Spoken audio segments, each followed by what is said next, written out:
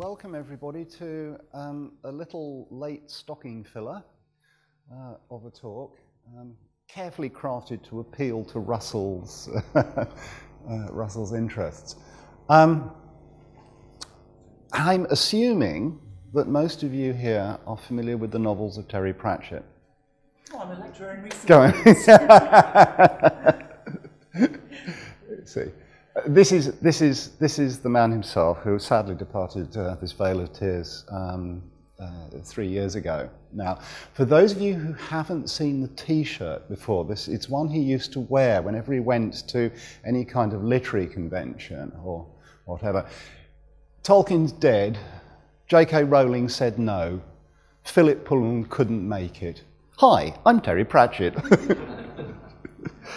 Now, as you know, he wrote a long series of novels based on a fictional, semi-magical world called the Discworld. And towards the middle to the end of this series, in particular in the book of The Fifth Elephant, he made reference to a system he called the Clacks.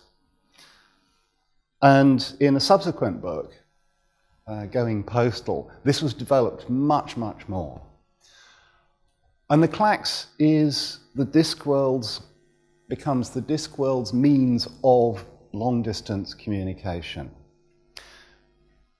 Prior to the introduction of the Clacks, the Discworld is in the same state as our world was in, say, 1750. If you needed to send a message, the fastest way of doing it was somebody on a horse. Okay. Now, the idea behind the Clacks is easy. It's a semaphore system. And the working of the system is actually described in some detail in the books. This is a drawing of a semaphore tower. And as you can see, it's got eight little squares in it, shutters. And these are operated in groups. The towers are positioned some number of kilometers apart. The operator in the tower watches the tower down the line and puts the same message on their tower, and so on down the line. I even found this drawing. I don't think this book exists, which is a pity. I would like it to exist. But as I say, the workings of the towers were described in some kind of detail. There is, in fact, the operator sits at a seat with pedals or something, I think, and there's a mechanical drum that somehow records messages flying through. And actually, going back to the previous picture, and at night time, lights are used to enable communication to continue. And the books describe this, the sight of the shutters flickering rapidly throughout the day, and you get this sensation of the hum of business information flying backwards and forwards. Now, coming back to our world, for those of you who went to the lightning talks last night, I mentioned this briefly. In the late 1790s, this fella, a Frenchman by the name of Claude Chappe, successfully demonstrated a semaphore system for distance communication. The initial demonstration was over about 20 miles or so. And this was in the era of revolutionary France, where the country was alive to new ideas and new ways of thinking. And his network was adopted by the government. His technology was adopted by the government. And over the years, France built quite a substantial network of towers. This, incidentally, is a statue of Chappe that used to stand in the Boulevard Raspail in Paris. And you can see there, that's That's the shape of his semaphore. He came to a rather sticky end, unfortunately. He got so ground down and depressed in trying to defend his intellectual property that one day he just simply committed suicide by jumping into a well. But, anyway, so here we are, revolutionary France, and then post-revolutionary France. Napoleon thought this was a really good wheeze as well, and carried on building out the network. Now what's happening here is you have a large cross beam and two arms at the end, and they can assume a variety of positions. Oops, hang on, let's go to that one. This illustrates the idea. Certainly the initial usage was alphabetic, as this indicates. There were a bunch of other things we would recognize today as control codes and so forth. As I mentioned yesterday, backspace was a code which could be exploited. And here we have, this is the extent of the final network, which operated up until 1853. And the only reason it closed down was because the electric telegraph had arrived and obsoleted it somewhat. Now, the network was only ever used for government messages and so forth. And basically, a government was the only body that was really rich enough to be able to run one of these things. Because, of course, that's quite long distances. They ended up with about 550 semaphore towers like that. That's a lot of people to employ looking out the window and shuffling messages around.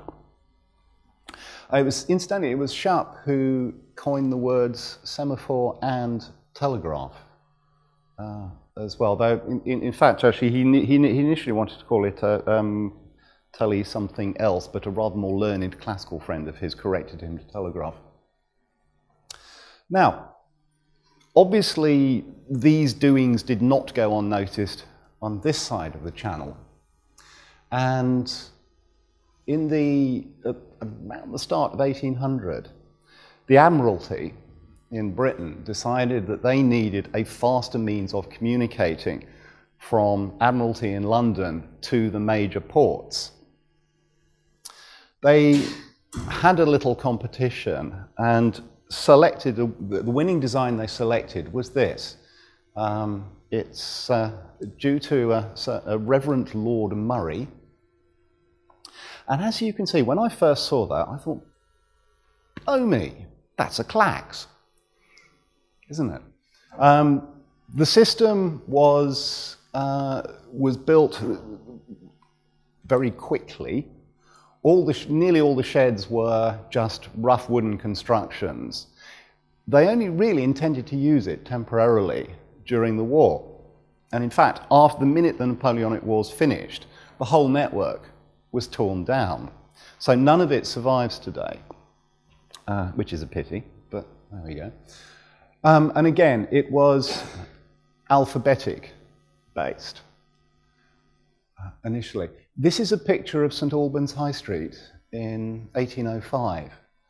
And you can see that's one of the stations on the top of the tower. That's a bit too small to see. That's a quick summary of the codes. Each station took 3 men to work it. You had somebody staring out of the window at the upstream station with a telescope, and then 2 men, one operating each side of the shutters. And hello. Upstream, unidirectional communication. Good point. I'm not entirely sure. I haven't found much in much detail about how these things were operated. Actually, you could definitely send messages both ways. But I think there was a signal saying you were going to reverse direction, something like that. And with this system, you could send a message from London to Portsmouth in half an hour. or so. Probably not a very long message, but you could send a message. And I'll talk more about that in a moment. And we ended up with, this is the network here. The first line to be built was from London down to Deal. And then that was followed by one to Portsmouth and Great Yarmouth. Now, one of the interesting things about this is that I said they were all ripped down after the end of the Napoleonic Wars. And with the foresight that the British military always displays, they realized fairly soon after, the Admiralty realized fairly soon afterwards that actually they were jolly useful and they were missing them. So they built a second network, rather more permanent one this time. And you'll notice that this time they went for a semaphore system rather than the shutter system. And this is interesting because one of the things that Claude Chappe had done before launching his design was an extensive series of tests on visibility of different mechanisms. And he'd concluded that, in fact, shutters are not very visible at distance. Semaphore is much easier to see at distance.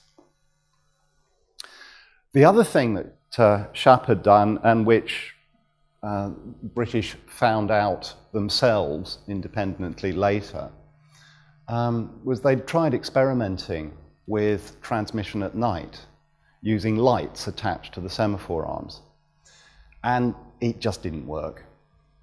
It was too difficult during darkness to accurately get a positional information off the lights. Because, of course, we have to bear in mind that the lights in those days would have been probably rather dim oil lamps or whatever. Anyway, this is the one surviving tower from the second system. This is in Surrey. And it still works, amazingly enough. It was, the building was restored in 1989, and as part of the project, they did restore the mechanism as well. And one final little thing. I said that the systems were alphabetic. In fact, actually, they fairly swiftly switched to using a coding system for two reasons. First of all, for security, but actually mostly for information density. Now, I've got the next slide is an example of a code that was used later on electric telegraph. Okay, where again, each word that you sent cost you money. And people developed huge code books of which enabled particular types of message to be sent in a very compressed format. This is what I might call the ciphertext, which is 1, 2, 3, 4, 5, 6, 7, 8, 9 words. That is the deciphered text. Flour market for common and fair brands of Western is lower, with moderate demand for home trade and export. Sales 8,000 bushels. Jeunesse at $5.12. Wheat prime, it goes on for ages. So, unfortunately, my takeaway from investigating all this has been the Clacks is a lovely idea, and perhaps it might work on Discworld. Pratchett specifically said that it wasn't a magical system. Of course, Discworld is covered in magic. But unfortunately, it probably just doesn't quite work well enough for our world. Even the semaphore arms and stuff, it took a while. You didn't get a very big, your bandwidth was pretty limited. I think you got about a character a minute or something if you were really working hard. But anyway, and yeah, again, the British network operated until 1847, I think, when again, it was shut down because the electric telegraph had arrived. The first electric telegraph in Britain started operating between Paddington Station and West Drayton in 1838. But, anyway, so I'm sorry to be the bearer of bad news. But, I hope you've enjoyed a little diversion.